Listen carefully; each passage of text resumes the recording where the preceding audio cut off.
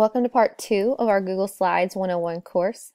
In this tutorial, you will learn how to create interactive worksheets, a resource that will help you to go paperless and to help differentiate your students' learning.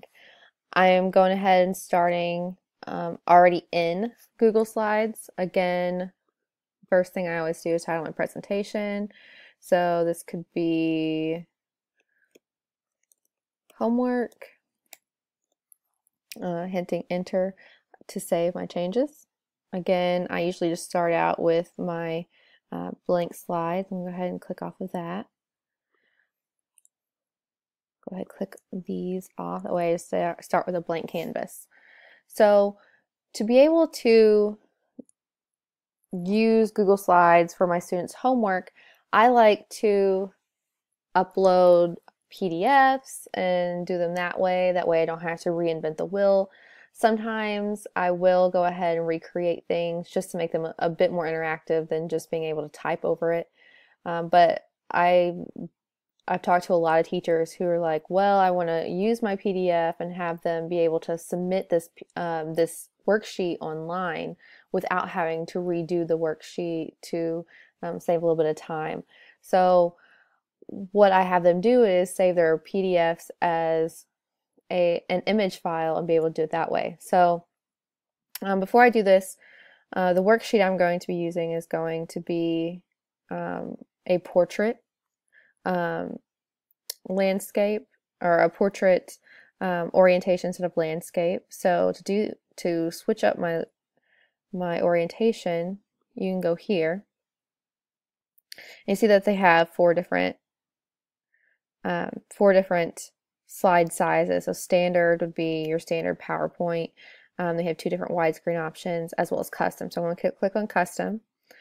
I'm going to create the paper size, 8.5 by 11 inches.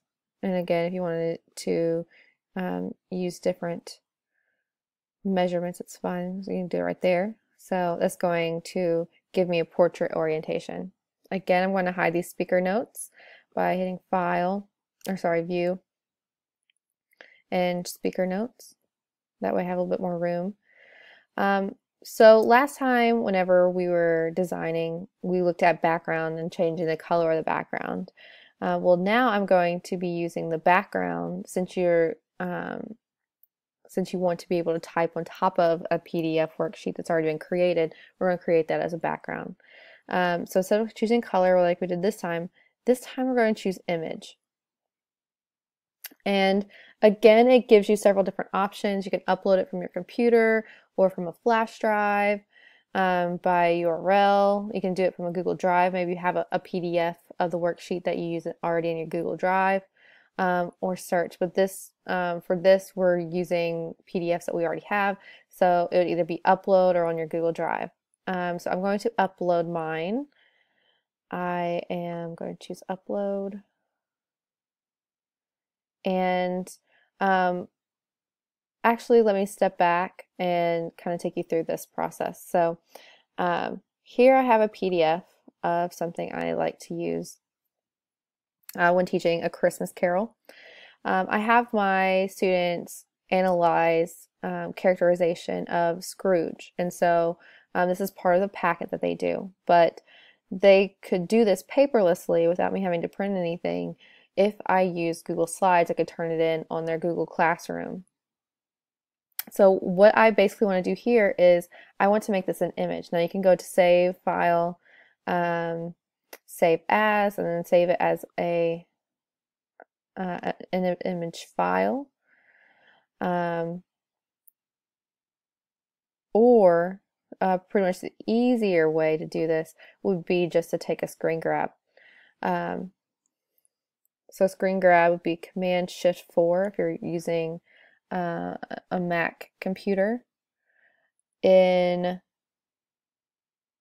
believe in Chromebooks and things, it's similar.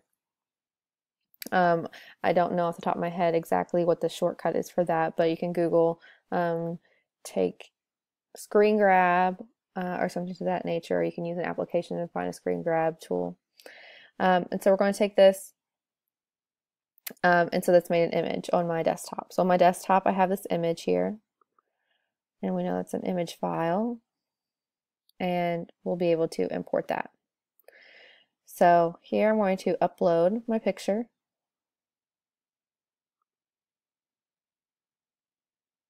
Here it is right here.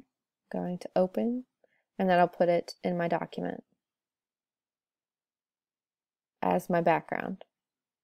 Go ahead and hit done. And so now you can see that I can't move this, I can't delete things, and that's why I usually use this form instead of using recreating something from scratch on here whenever I'm talking about using them as worksheets or something that they're going to have to turn in, because this way they can't mess with the formatting, they can't accidentally delete it because it's there, it's in the background. So now what they could do is they could go in, click on their text box, and then add a characterization. So at the beginning of A Christmas Carol, Scrooge was grumpy. And then they could put that in there. Then they can create another text box and be able to fill in this graphic organizer. They could say he's unkind. They could go in, he's selfish. So it helps those who differentiate learning for those kids who struggle with writing. So for your younger kids, it could help you do this by going paperless, whatever your reasons. It's something that's really cool and nice to know. Another way you can do this, let me go ahead and add a blank sheet here. Again, deleting these. You can use this by kind of, like I said, creating it. You can make an image out of it and then putting it back in. So I'll show you how I do that. So say I wanted my students to compare and contrast the characters of Scrooge and Bob Cratchit. So I'm going to create a Venn diagram.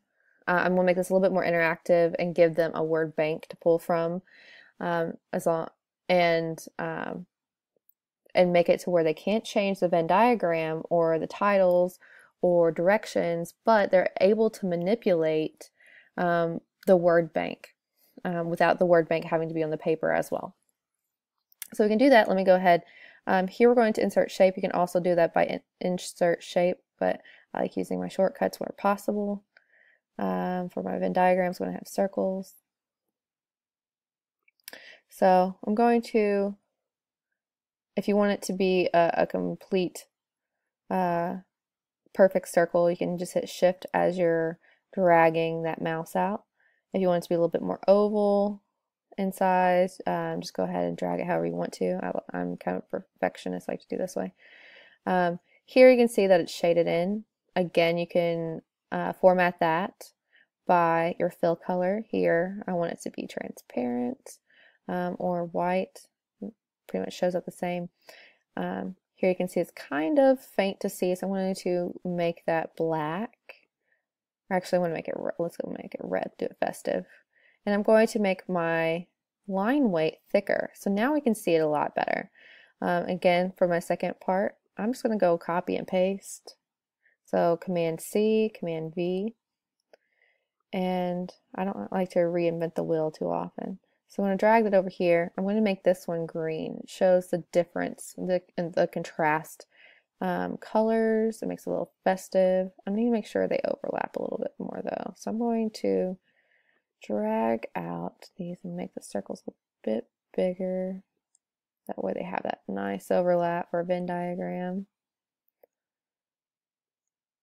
All right, so now I can go ahead and put in my text box. I'm going to make it a little bigger so you can see it a bit more. Name. I'm going to give them space so they can put their name in when they turn it in. I'll need to know that. I'm also going to put some directions in here. So directions, compare.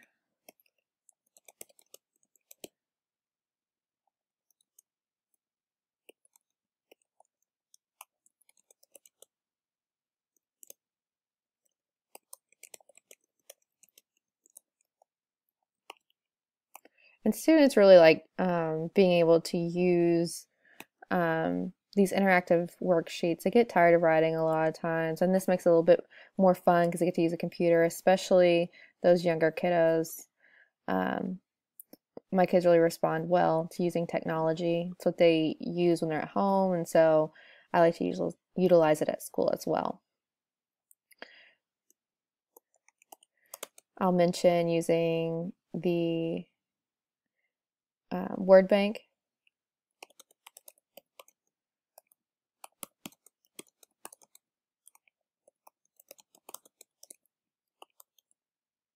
And I'll further make this depth of knowledge.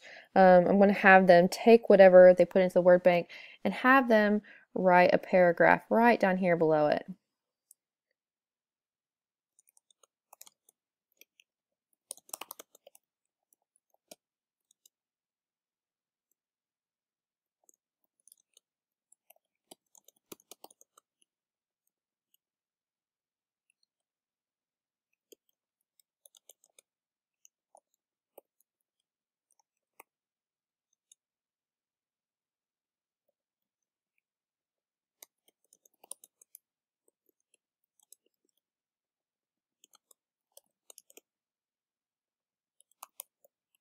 There we go. So I want to make sure they're filling these in the right spot. So I'm going to create titles. So this will be Scrooge. Make that a little bigger. So again, to make it bigger, we can make it bolder. We can make it a bigger font. A little bit bigger than that. There we go. Let's underline this. I'm going to move a little bit.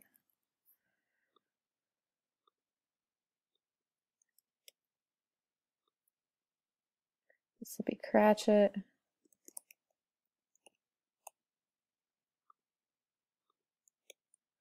And this will be both.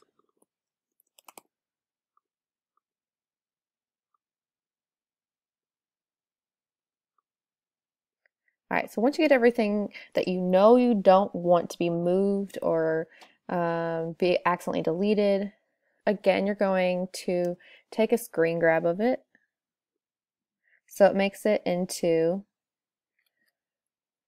a picture that we can utilize. So then, again, getting me a clean sheet or a clean slide, I can hit that background image. I'll choose that image to upload. Here we see that screenshot. We'll open it up. Hit done. So now I can't select any of this. I can't accidentally delete it because it's in the background. Unlike this one, which my kids could delete. They can take stuff off of it. So this one, it's a much better tool. So now I can, before I give it to them via Classroom, I can type in hard worker. Make that a little bit bigger so they can see it. I can get their word bank over here that they can utilize later on. And if you didn't want to do a word bank, again, it depends on what you're doing. And that way, when they open it, it'll look like this. And they can just drag and drop. So they could say, okay, well, they're both hard workers. I know that. Go ahead and size that. They're both hard workers. They can type in their name. They can create a text box up here, type in their name, and go ahead and turn that in. So you can see where this would be very, very useful, especially if you're one-to-one, you're going paperless and you utilize Google Classroom, or if your school is a Google app school, maybe contact your network administrator to see how that can be utilized in your school. If not, it's something that's very beneficial that we get a lot of use out of, and it's something that's very fun for all your students. Hopefully this tutorial can help you become a better educator, and your students will